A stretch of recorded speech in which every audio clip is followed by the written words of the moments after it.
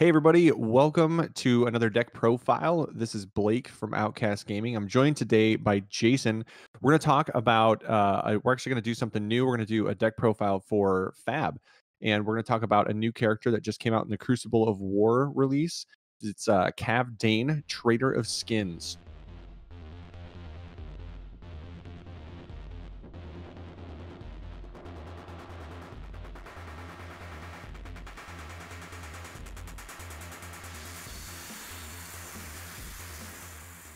Hello, everybody.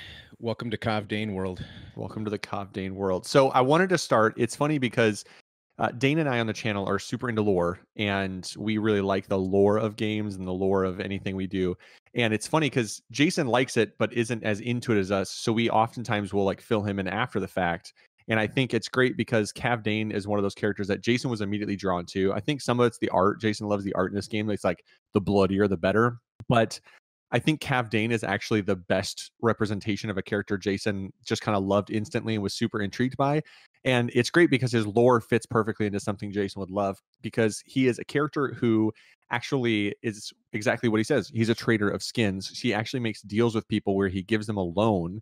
And then when that deal falls through and they don't have a way to pay him back, he gets his money back, or his return on investment becomes their flesh and blood. They literally have to give it to him, and he takes it. And then his weird thing beyond being a salesman is that his true passion is he's an artist, and he likes to make these sculptures of the parts of bodies that he dissects and creates these like crazy sculptures that he actually sells to the most powerful players down in the pits. And people actually come from the world above. They come down and actually buy them from him too.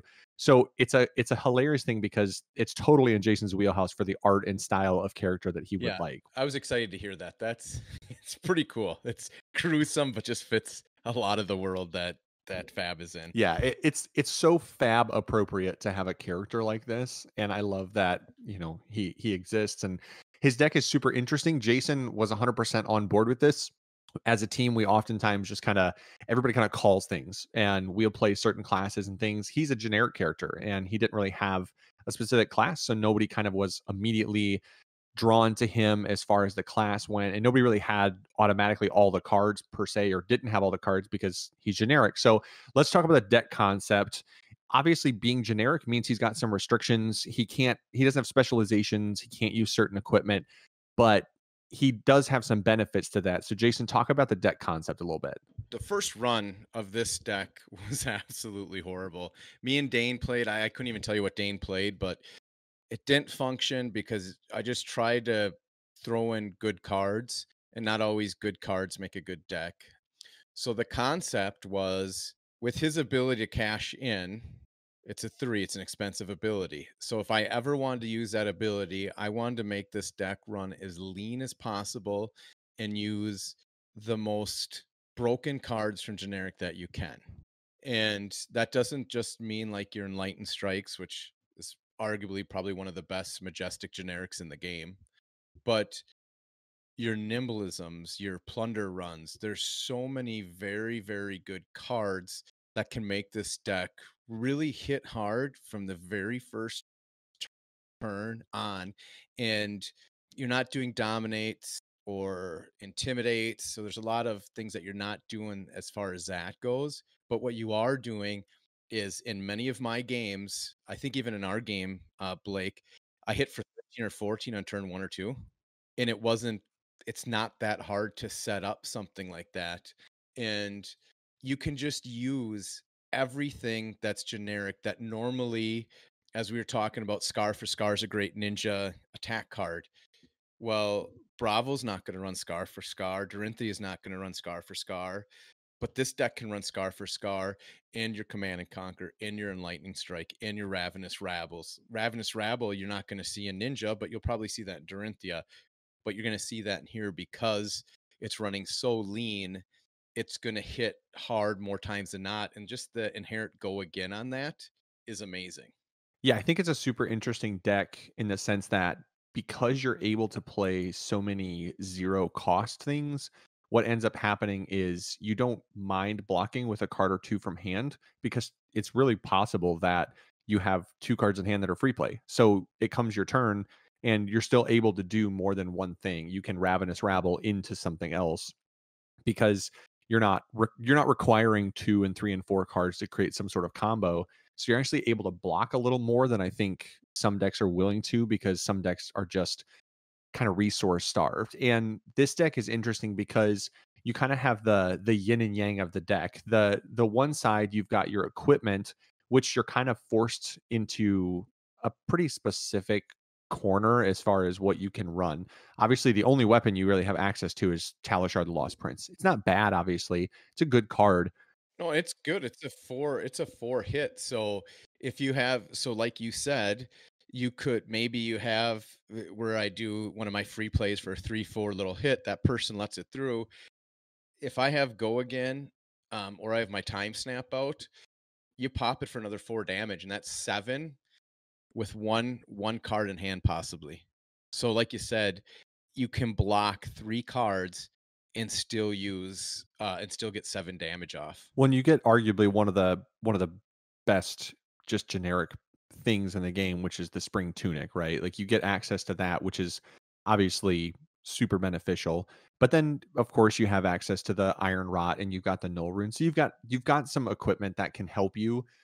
But what really shines in the deck ultimately was when I had a good laugh when you sent the deck stats over, because we use the fabdb.net. We love it. We all build our decks on there. It's amazing. And one of the things that we love about it is it breaks down the stats of the deck. And I love that part of it because it will help you before you even play the deck get a sense of like your cost curve. And if you're right, and this deck's cost curve is borderline hysterical. Having an average card cost of 0.65 and a pitch of 1.8 is bananas. Like you're basically always going to be able to pay for everything unless you have some really strange hand.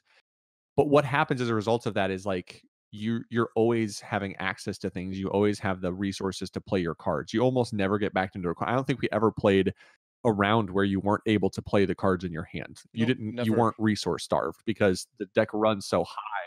And then what's interesting about it is like we were even talking about this, how it's funny because in theory, if the pitch is so high and the cost is so low, you would typically do one of two things. You'd put more expensive cards in, or you'd put less pitch value cards in. But there are times where, having a blue or a yellow, there's just nothing you can do about it. That's the color of the card. You're running the version of the card, and it's a yellow. There's nothing, you can't change it from a 2 pitch to a 1 pitch. I think you could probably come down a little bit on your pitch value, but I don't know that you really even would touch the pitch value. Right. So I'm just gonna name off a couple things that am gonna change on it. So we'll put the deck list up. I'm running 2 unmovables. I am gonna swap those out for reinforce the line just to stay with the free play. So the average card cost will come down, but I'm gonna put blues in strictly for arcane damage. I don't want to remove those blues for that reason.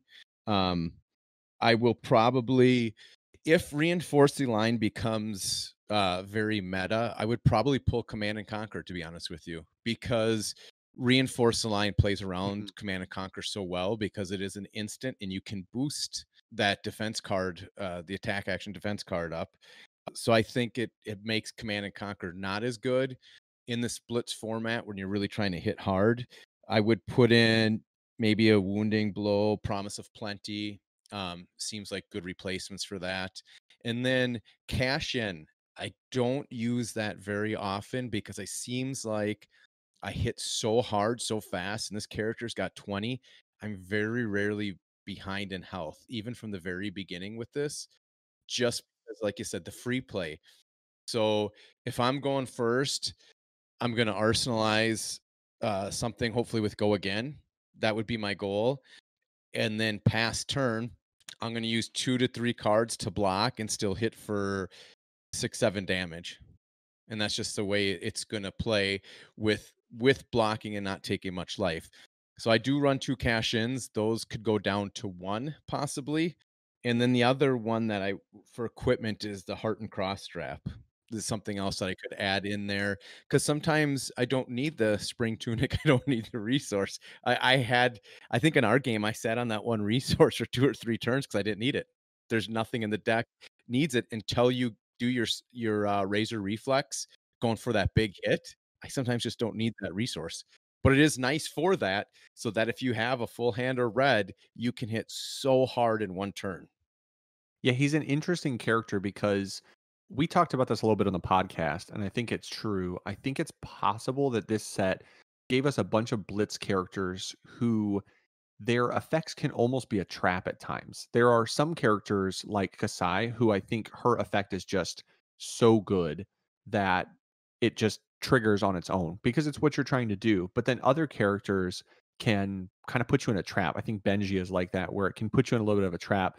And I think Kavdaen has got one of those effects where maybe there's a matchup where you use it because you're trying to accomplish something different. Maybe you're playing a slower game, so it triggers. But he has this inherent ability that honestly, I don't think you triggered one time against me or Dane. I think it just existed. It was just it was just some text on his card. Yep, it was. And just going back to the whole, I can use all the generics. You're not going to use all these generics. So you're not going to get all these free costs. And a lot of decks don't want the free costs. But to make a deck that I'll be curious. We'll put the stats up, but I'm guessing the average card cost when I'm done doing a little bit of modification after getting playthroughs is going to be in that point 0.4 range. I think it's going to be that ridiculous. And like I said, I'm not going to change that average pitch just for Arcane. I have 12 3 pitch, and I feel I will get just blown away if I get by Arcane unless I can hit so fast that they don't have any cards to play. That would be the only way. I definitely think that that's always the one thing that will keep decks from running too much red and yellow is the fact that Arcane exists, Yep. because you can't afford to have 2 turns in a row where you're taking arcane damage and you're holding a bunch of 1 and maybe a 2-pitch card. If you don't have some 3 pitches, there's a point in time where in the deck where you're just gonna die because you have no defense. It's there's just certain things in this game where you kind of have to have a balance. And I think that's what makes him interesting is theoretically you could probably run him almost all red and then some yellow. You could. You could be so close. Yeah, and you just need that blue. And I think that's what makes the deck really unique is that we talked about this is a lot of decks run generics to boost their strategy. So they kind of have a built-in strategy, whether it's warriors wanting to swing that sword a ton of times, Bravo just trying to hit you like a ton of bricks, or Ninja pinging at you, but probably playing a lot of times a little bit from behind. So Ninja tends to combo wombo a little late and try to put on the pressure so it can be behind. So it's going to run things like Scar for a Scar. Warrior is always going to run Razor Reflex because it just makes sense. And then things like Guardian or especially like Brute loves to run something like Pummel where it can just boost that one thing and put the hurt on you. And it's interesting because in Kavdaen, he runs a lot of everything. He gives himself a lot of options because he's playing all the good generic cards, and as a result, kind of just has a ton of lines of play, and you just kind of see what your hand has. You look at it and you just go for it. You play whatever comes to your hand. Yep. And I think that's so when I first ran it, I ran all the potions, not because I thought they were all going to work well, but because I wanted to see which one I wanted. And the 2 time snaps, I think, are crucial for the deck because with a lot of the go agains, I can get them out there pretty easily at the end of my turn. But for a big and lightning strike turn, if you can arsenal lightning strike and then burst that time snap and hit that for 7, and you're going to have a 4 or 5 attack coming right behind it. That's another huge. Your opponent's either going to drain all their cards because they have to block so much, or it's just in Blitz, it's over. Those are such huge swings. Yeah, it has that feel at times of the warrior decks that are able to have these turns later in the game where because they're so efficient at putting on pressure with pretty minimal resources, they're able to constantly feel like they're ahead, which is the best feeling in the world. As a warrior player, I love the fact that warrior is good early game and just amazing as a closer. And that seems to be what Kavdaen does well is he's really good early game at putting on pressure. But then what makes him great is because he has a lot of zero cost stuff, he's able to take those turns in games where a lot of decks, if they continue to block or they use 2 cards to block, it's basically that's it. Like for the rest of the game, they're going to play from behind unless they draw into a really good hand. And that's the struggle of Blitz sometimes is when you get behind, you're just behind and you can never get ahead Right. because there's not enough health to take a turn off. Whereas certain archetypes have that ability to block with 2 cards, and they're so energy efficient and they're so cost efficient that they're actually able to turn the game. So if he gets behind a little bit, he's so efficient that you can use 2 or 3 cards from hand and still put a little bit of pressure on and pull a card or 2 and make a 2 or 3 turn swing where he gets back into games that he's behind in. Right, right. No, it's I like it. I mean, and there's a lot of different ways you could look at this deck, and I think this is the way I like the best. That from my personal gameplay style, when I play Bravo, I get too aggressive with it, too aggro, and it really takes everything I have to use cards to block to set up turns 3 times later. And in this deck, I can block and still do my turn, which feels really good. Yeah. I think that makes him super interesting is that you're able to block and have a turn. Because a lot of times in this game, if you block, you don't have a turn, or if you overblock, or if you block too much, you don't have a turn. And it's cool because he offers you the ability to do that. And I think that's probably the other thing that is interesting about him is I think you've got a good start and you have an interesting build to your approach. But that's what's kind of cool about him is I think there is an opportunity for alternate approaches in his deck where maybe somebody could play more defensive and play a little slower for some bigger turns and try to abuse different mechanics in his deck. As of right now, what we've seen, I don't know if there's a ton of things that you could change. I think you could play around with the idea of we've talked about like Moon Wish and Sunkiss, which is a card that you probably just never see in anything, but maybe could have a place in his deck because you could abuse it in a way that you don't in other decks because you can't put enough of it in another deck. Right, right. So that's the defensive way to play, and I think Bravo already does that for me, and that's why I didn't build him that way, is because that's already a very defensive deck. The other thing that you could do with this deck, and this is just playing with pitch costs, which is one of the greatest parts of deck building in this game, is you could look at your generics and go, I want to go with an average 2 resource cost cards. So you're looking at your 5 to 8 hitters for that, and you could run a red blue 50-50 split with only playing 2 resource cards, which are your bigger hitters. So there's, I mean, Command and Conquer is a 6 for that. Regurgitating Slod's a 6 hit. So there's different ways that you could maybe put your Sun Moon Wish with more of that mid range, bigger swing hits. Not as many free plays. You could still put some of those free plays in. You're looking at more of, instead of doing the 3 4s that I'm doing with this deck, but trying to do 2 3 of those a turn, you could be going those 6 or 8 and try to get 1 or 2 of those in. So I just think the sky's the limit on this deck, and that's why I think he's so fun. And I love that they put him in Blitz specifically because he would be a bizarre character in Constructed because of the deck size. I think the deck size would be near impossible. You'd basically have to put every generic card in the game. But I'm excited to see what they do as the game goes forward if Merchant gets class specific cards or if it just continues to be a generic thing and then maybe they splash in some cards that are beneficial to Merchant. You know what I mean? What would be really cool is if they made a warrior card that says warrior or merchant, a guardian card, guardian or merchant. So Mm, it would be either that class, because I think that plays on the merchant because he's a merchant, so he gets everything. But yeah. not, he gets a lot, but he can't have everything that those decks have access to. But just give him access to 1 or 2 maybe rare cards under each class type. I think that'd be a cool mechanic for a merchant that would make sense. Same even with the shapeshifter, that would be a mechanic that would make sense with the shapeshifter as well.